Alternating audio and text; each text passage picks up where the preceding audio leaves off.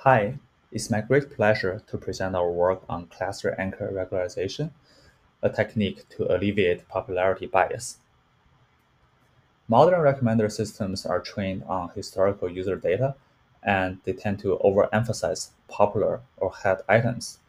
This creates a feedback loop where popular items become even more popular. Reducing this popularity bias will benefit all participants in the ecosystem. But there are challenges.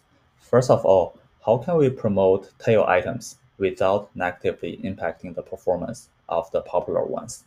And secondly, how can we measure popularity bias, especially in large-scale systems? We propose class anchor regularization. The high-level idea is to facilitate knowledge transfer from head items to tail items. So we assume each item is associated to a cluster based on its characteristics, and each cluster has a learnable anchor, which serves as the knowledge center of this cluster. We update the anchors using those well-learned head item representations, and then improve tail item representations by pulling them towards to their corresponding anchors. So by doing so, we can improve the performance of tail items without sacrificing the performance of the head items.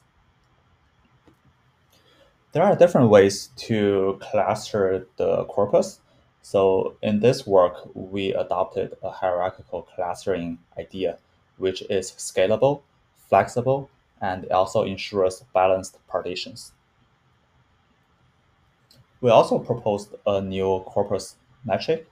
The high-level idea is to measure the number of the most popular items that are responsible for the top percentages of user engagement. So compared to the existing metrics, this new corpus metric is sensitive to small improvements, reliable across different experiment sizes, and also it provides a comprehensive evaluation of the situation. We conducted A/B experiments on a short-form content system serving billions of users to measure the performance of the proposed technique. So on the user metric side, we can see improvement in user satisfaction. And on the corpus metric side, we saw less dominance by head items and better exposure for tail items. Thank you for your attention.